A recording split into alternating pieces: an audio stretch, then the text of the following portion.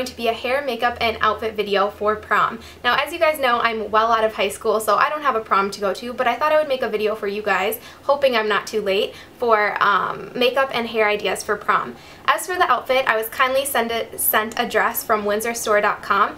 Obviously, I wasn't going to buy a dress just for this tutorial, so I thought I would show you guys a really awesome site that has really awesome prom dresses for really good prices. So yeah, that is going to be the video for today. If you guys are interested in seeing a hair and makeup look for prom, please keep on watching. Keep in mind that even though this is titled prom hair tutorial or makeup tutorial, this makeup and hair can be worn anytime you want to, anytime you see fitting, so it's not just obviously restricted for prom. So if your prom's over or something like that, still feel free to watch and kind of tune in, because you can definitely wear this on any occasion. It doesn't really matter. So if you're interested, please keep on watching.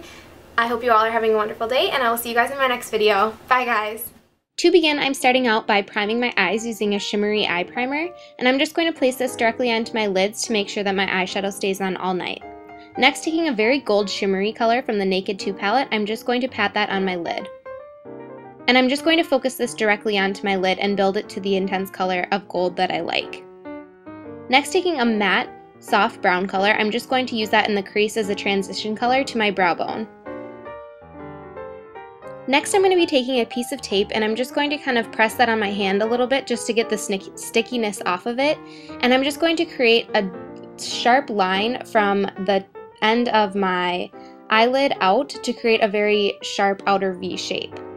Next, I'm taking this shimmery dark brown color, and with a flat top eyeshadow brush, I'm just going to pat that into my outer corner. Having the tape there will ensure that the brown's not going to smudge outside of it, and it'll give you a very defined line when you take the tape off. Now I'm taking a matte black color, and I'm just going to place that on the very outer corner of my lid just to darken the look a little bit more.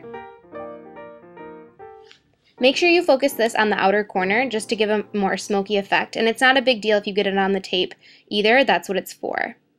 So now with the same brush that we used that soft brown color, you're just going to smoke that out a little bit or kind of blend it out, and you're going to keep the tape on it while you're blending it just so it kind of doesn't go on your face anymore. Now you're going to remove the tape, and you're going to get this very nice defined line. And so now, taking a matte beige color, I'm just going to take a fluffy brush and put that onto my brow bone and use it to kind of smooth out that harsh line a little bit. You don't want to smooth it too much because then the tape was kind of pointless, but just enough to where it's not very harsh.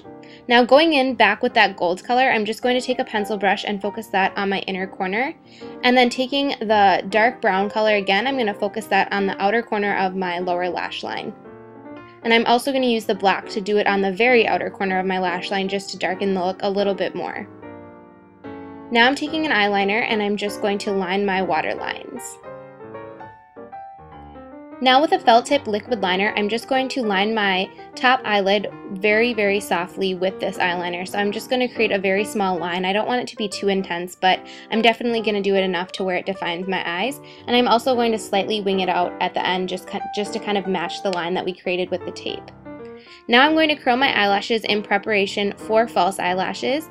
Obviously these are optional, I just think they're kind of a fun excuse to wear them at prom. So I chose to use these demi eyelashes that I purchased at Target, and I'm just going to place that onto my upper lash line.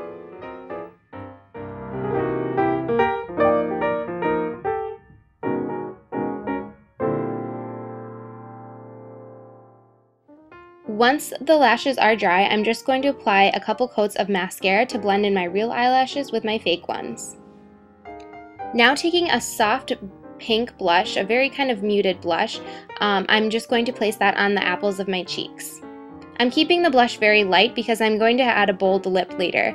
Now if you're going for more of a nude lip, you can definitely go more intense with your blush. So now for the lipstick, I'm taking this bright fuchsia colored lipstick from Revlon, and I'm just going to place that onto my lips. Now I'm using the patting technique so it's not as intense as it would be if you were swiping it, and I'm also going to use my finger to kind of blend it out a little bit more. Now taking a kind of glossy, lighter pink color, I'm just going to place that with my finger directly over the fuchsia to give it a little bit of shine and kind of mute the very bright pink that I have on my lips. Now once you're finished with that, that is the finished look. Now let's move on to hair. For the hair, I'm using freshly showered and blow-dried hair, and I'm just going to protect my hair by spraying it with some heat protectant. And then once the heat protectant is distributed, I'm just going to use a brush to kind of comb out any tangles. Now I'm going to section my hair off into parts starting from the bottom to the top. I like to start at my ears for this one, and I'm just going to basically clip that section up. I dreamed that I was at the crossroads, painting over the signs. Splitting the hair into 2 sections from the back, I'm just going to split those next 2 sections into 2, and I'm going to be taking the Conair Infinity wand, which is a curling wand that gets skinnier towards the bottom, and I'm just going to wrap the pieces of hair around the barrel away from my face. This look is going to give you kind of a very tight spirally curl, which I think is really fun for a formal occasion or anything like that. I think it's really fun, and you can do a lot of different things with your hair curly like this. And another thing, it works great on any hair type. That's why I really like this curling iron, because it works great with thick hair, thin hair, and also short versus long hair as well. So now the curling process that I'm using for this is very, very simple. All I'm doing is the same thing on both sides. I'm just wrapping it away from my face, splitting it into 2 sections. I'm taking fairly large sections because I don't want to have the look be very super curly, but I do want it to kind of have that wave-like effect. And by taking bigger sections of hair, it will give you that more so than taking smaller sections, because the curls will be tighter in that way. So now I'm just taking my hair down and splitting it into another section, and I'm just going to basically do the same thing throughout my entire hair. But they're turning inside out, and it's bringing me down, 'cause I never say what I wanna say. I'm just a puppet in my own play. I don't understand why you don't understand that I need to be heard, and I'm gonna find the right words. I never say what I wanna say. I'm just a puppet in my own play. Now to give my hair some volume, I am going to tease the crown of my hair. I think this is really important when you're kind of going for kind of a formal setting, because you want your hair to be kind of big and full, and you can do a lot more with it and do different kind of updos with it as well. So now I'm just taking a wide tooth comb, and I'm just going to gently comb out the curls just to kind of blend them in together. I just think this gives a very pretty and natural look. Now if you want to, you can leave your hair like this and just kind of keep it down if you want to. I think this is very pretty as well. Otherwise, I'll show you kind of a different way to change it up. So I'm just taking a small section from one of the sides of my hair, and I'm just going to basically just braid that all the way down, starting from about eye level. Now all I'm going to do is bring that back to the middle of my hair and simply secure it with a bobby pin. Now on the other section of my hair, I'm just going to do the exact same thing. So just take kind of like a medium section from your hair and begin braiding it eye level down.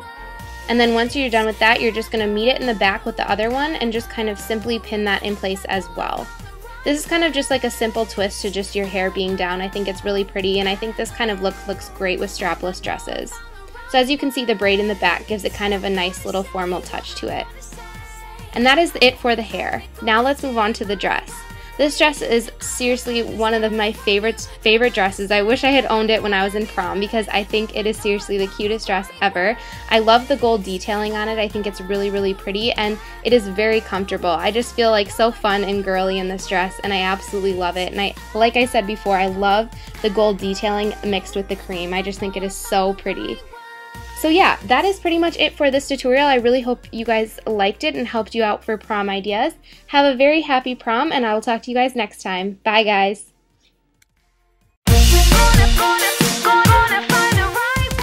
Hey everyone, it's Tess. Okay, do I look naked? Oh my god, I'm starving. I'm talking too fast because I'm trying to beat the battery. I will not film an intro when you're sitting in here because I can't do it because you make me laugh. What am I gonna do now that I look like I'm ready to go to prom? Ready, set, go! No, because I move all the time. Hey everyone! Let's see how long I can do it with you behind me. Okay. Okay. Oh my god.